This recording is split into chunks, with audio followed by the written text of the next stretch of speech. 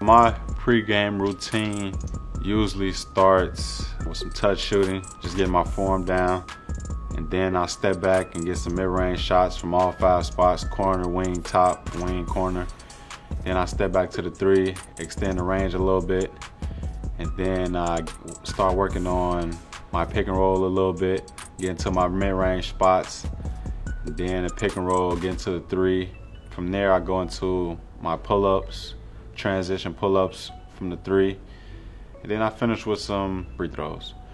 After my 10 free throws, I always finish it with a slam dunk. And that's pretty much my pre-game routine. It hits all areas on the floor from all 3 levels.